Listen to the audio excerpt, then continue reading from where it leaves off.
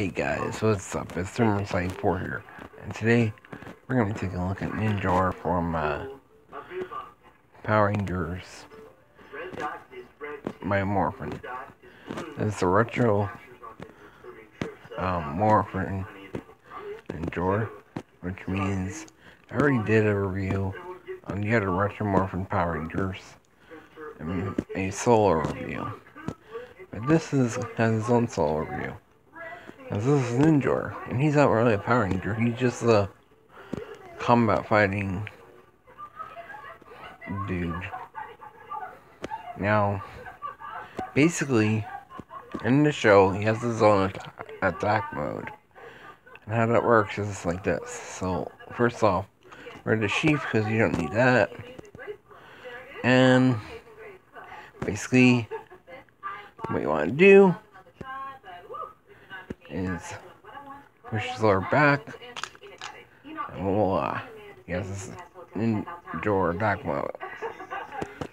Second thing what you want to do is to get him to his attack mode is push his shoulders up.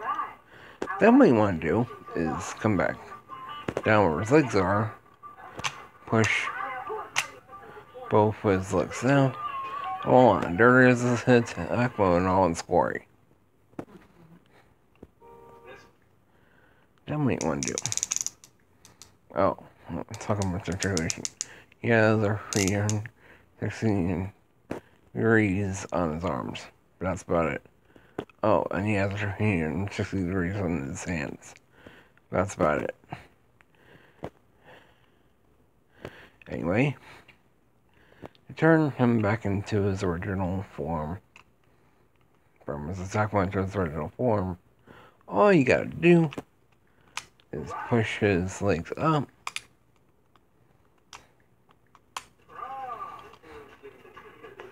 Push his arms down. And push his lever like that.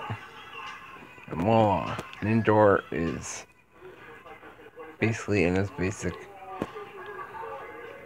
Ranger mode. I don't know if he's a Power Ranger or not. He didn't say. All I know is that he looks like a Zord when he's in his attack mode. So I think he's a Zord. Anyway, I'm Thermosite4 and I'm signing up. Bye.